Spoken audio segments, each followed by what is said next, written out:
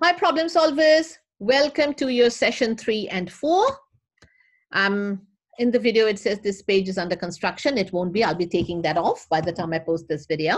So this is your how-to video for your lessons this week. So first of all, I wanted to congratulate you on the lovely work you've been doing on your USpace blog. I can see a lot of thinking and a lot of work is going in. Keep that up, guys. That is absolutely awesome. And do interact with each other as well, as much as you can. Right, so you've got the usual rundown of how to set up your USpace blog and how to find activities and links. I do leave that in there for every week because we have new children coming in, going out, and we don't want anyone to feel lost, basically. All right, so what's happening? Now, this sign is the sign of Kaplan's thinking tools. It's patterns, and we are looking at patterns, obviously. Now, maths has a lot to do with patterns. So we're looking at mathematics puzzles, especially those related to geometry. Activity 1 is a look, read, and watch, and think deeply and understand, okay? So all of these things you have to do. You do not need a blog post for this. We're looking at ciphers or codes that use geometric shapes instead of letters to write a message. And this kind of cipher is called a pig pen cipher. Would you believe it? A pig pen. Have a little think about why you think it's called a pig pen cipher.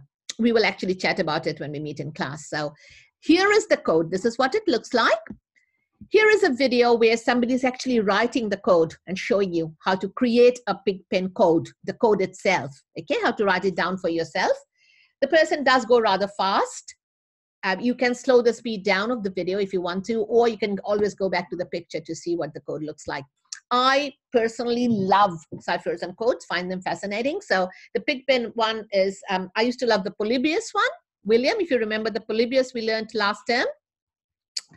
But the pig pen is probably become one of my personal favorites. So have a look at that.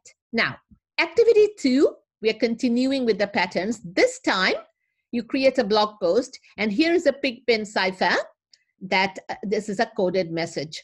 The question is, what do geometry teachers like to eat? I bet it's going to be one of those funny answers. But the answer is given to you as a cipher, pig pen cipher. So you just decode that and write down in words what they like to eat. My apologies for the slightly darkened image. I took a photo from a book, and that's what you see over there is my phone camera shadow. I did it at evening, so I couldn't take the shadow away, but you can see it anyway. Awesome. So enjoy doing that. Activity 3, create a blog post with 2 pig pen cipher sentences or messages for a buddy to solve. This is buddy work. So you're going to create a blog post. There'll be 2 coded messages using pig pen cipher. Now, don't make the messages too long, okay? Maximum should be a 1 long sentence, not sentence after sentence.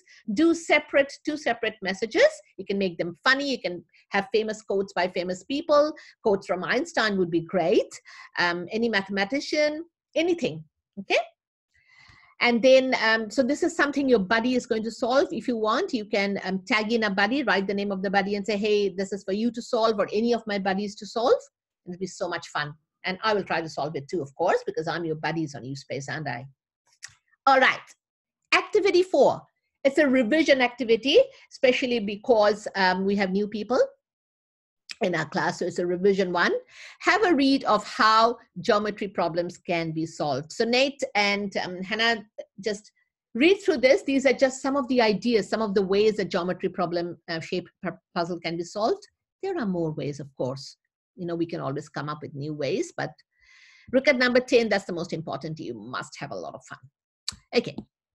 Activity 5, create 1 blog post and show answers to the 3 shape puzzles below. So there are 3 puzzles, puzzle 1, puzzle 2, puzzle 3. You create 1 blog post and you write down the answer to each puzzle. Now, if you are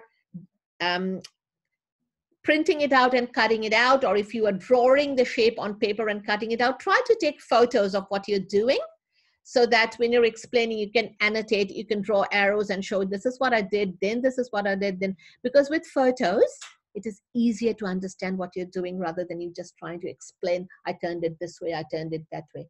If with the explanation there is a photo, it is better to understand what exactly you did, right? So here are 3 puzzles. So we'll talk about them in class as well. That is your activity 5. Activity 6, language of the discipline. We are looking at the concept of pi, which again is not new for probably any of you, but this mathematics video does explain the concept of pi in a really, really fun way. And for us to remember that concept is useful because circles come in a lot of puzzles. We use circles and, you know, the circumference, the diameter, the radius, and the ratio between them all the time. So it's good to jog our brains about that one. So no blog post, listen, watch, learn.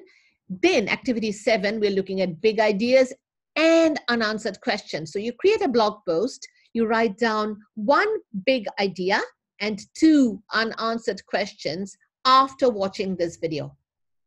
Okay, about pi or anything that occurs to you related to geometry and what this teacher has to say. Cool.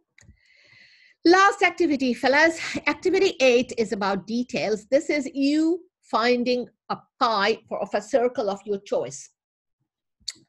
Take a photo of you doing this activity or draw the plate. Now they're saying find the circumference of a plate. If you're using a plate that mom has in the kitchen, you are most welcome to. Just don't break it.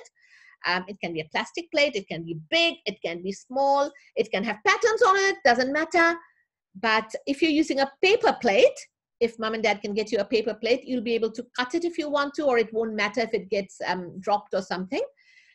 The example shows a paper plate with finding pi for yourself. So you draw a circle, you can put the plate down and draw a circle, or you can use a compass to make as big a circle you can. You can have a clock trace around it. That's possible as well. So see how you choose a circle and then you do the measurements to find the pi. Okay?